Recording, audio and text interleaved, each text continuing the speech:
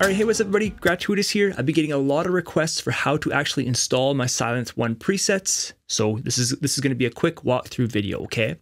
So when you guys download my free Sylenth1 banks, I've actually included all of my Sylenth1 banks inside of one download to make it nice and easy for you guys, okay? I've also included this little blank bank. This is if you want to do your own sound design and make your own banks. It's just going to make it really, really nice and quick for you, okay? It's a little bonus. Now there's two ways you can actually install these banks inside of Sylenth1. I'm going to show you the easiest way, but then there's one, you can do kind of like a custom way to be a little bit more organized. So the factory way is you want to actually open up the folder of where you've actually installed Sylenth1, go into sound banks, okay? And then these are all the sound banks which you've downloaded from me. Just double click into the zip file and you're going to actually drag this FXB file just into here, okay? As you can see, we have Endeavor right here. But then we have Endeavor right here, okay? So you're gonna have to do that for every single one. So there's 6 of them, and including the blank bank if you wanna do your own sound design.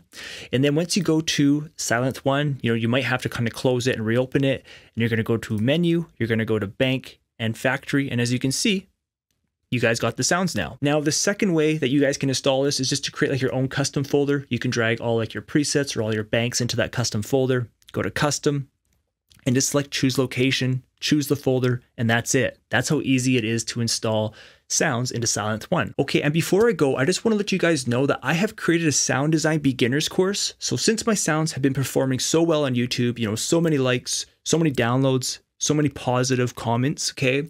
I decided to put together this sound design beginners course, okay? So I have created tons and tons of courses over the years. I kind of held off on a sound design course until I was really ready, okay?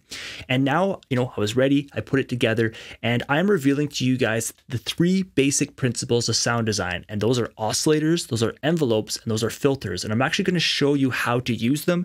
And we also cover Sylenth1, we cover Serum, and we also cover pigments within this course, okay? So if you're interested in checking that out, inside of the download, just go to the install instructions, okay?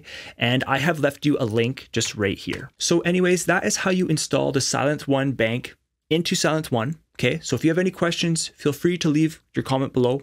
Or if you have questions about the sound design beginners course, you guys can also leave that below too, and I will get back to you, okay? So I hope you guys enjoy the sounds and, have fun with your productions.